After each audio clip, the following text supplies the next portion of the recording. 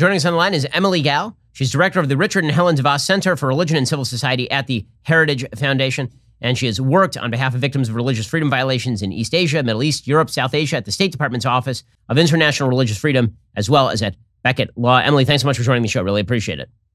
Thank you. So let's talk about the Biden administration reviving all of the bad old Obamacare rules with regard to puberty blockers and irreversible surgeries. The Trump administration had basically created carve-outs allowing individual doctors and institutions to opt out of performing these types of transitional surgeries and hormone treatments. But now the Biden administration has decided to put back in place these Obamacare mandates. What exactly have they changed? Well, they have changed the non-discrimination rule in the Affordable Care Act, and so they have reinstituted a transgender mandate that would force doctors and hospitals and insurers to perform or cover these so-called gender-affirming treatments. That includes hormones and surgeries.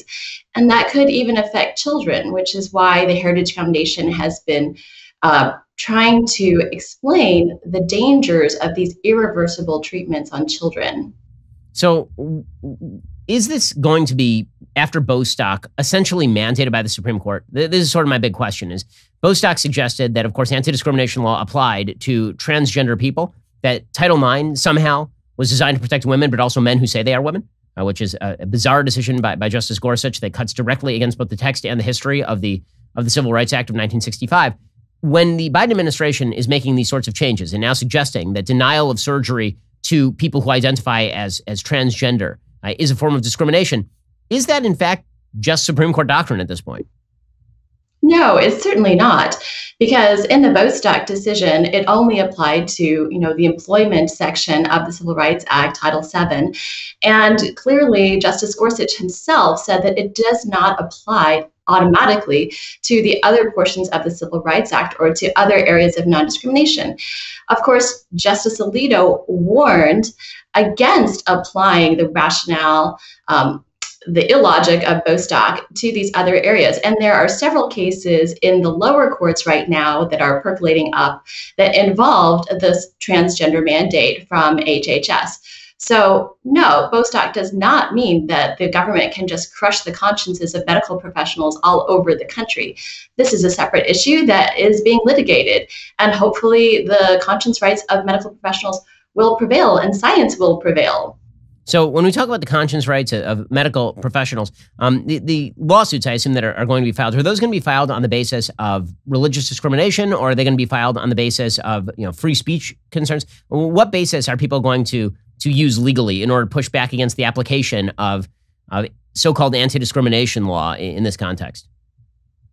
Well, right now, the courts are hearing cases on the protection of freedom of religion and freedom of conscience for these medical providers. And these are also issues that people are very concerned about because of the denial of science, the scientific reality that we are only male or female, and you cannot change from being a male to a female. This is a denial of science. What they are recommending is simply a cosmetic change to a person's appearance that does not resolve the underlying sense of distress that people have with gender dysphoria in most cases. And it's a denial of science, and it's overriding the consciences of medical professionals, their understanding of what is good medicine, to simply tell them, you have to do this to affirm a person's internal sense of gender identity. We're speaking to Emily Gao. She's director of the Richard and Helen DeVos Center for Religion and Civil Society at the Heritage Foundation. Emily, isn't this just indicative of the sort of broader problem that we now have in the legal community of broad-based, quote-unquote, anti-discrimination laws that obviously violate rights of conscience, that obviously are cracking down on freedom of association, freedom of religion, freedom of speech, and that increasingly courts are using in order to curtail exactly those sorts of core freedoms?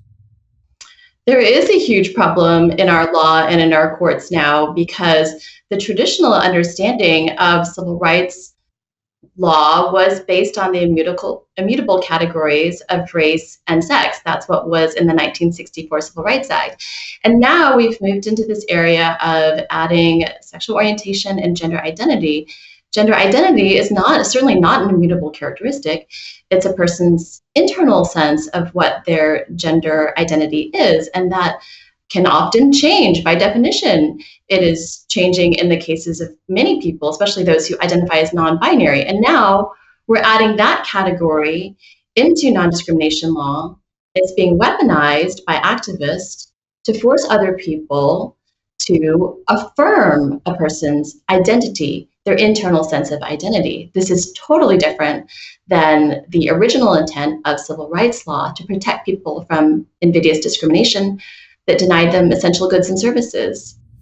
We're speaking with Emily Gao. Of course, she's at the Heritage Foundation. So, Emily, one of the things that's so disturbing about all of this is the attempt by the Biden administration not just to apply this to adults who want these sorts of therapies and surgeries, but to apply it to minors who want these sorts of therapies and surgeries. Well, we now have many states in which, for example, in Washington state, if you're 13 years old and you walk into a gender clinic, they can start handing you testosterone without any sort of parental supervision. It's kind of insane that the Biden administration would wish to federalize that. It is very dangerous, and we've seen tragic outcomes for children and young people.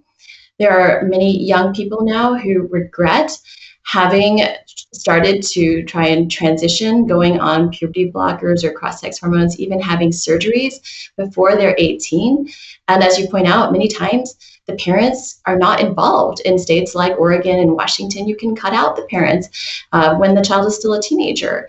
And children are not adults, and we cannot allow them to be told this lie by transgender activists that they can transition from one sex to the other. Because as we're seeing in the UK, where a detransitioner, a young woman named Kira Bell, she sued the gender clinic that rushed her into hormones and surgeries because she was only a teenager. She wasn't able to give informed consent. And now also Sweden and Finland are following the decision in the UK and limiting hormones for children. Children in the United States deserve the same protection that children in Europe are getting from this transgender activism and the dangers to their bodies. Well, Emily Gao over at the Heritage Foundation, appreciate what you're doing and appreciate your work. Thanks so much for the time. Thank you.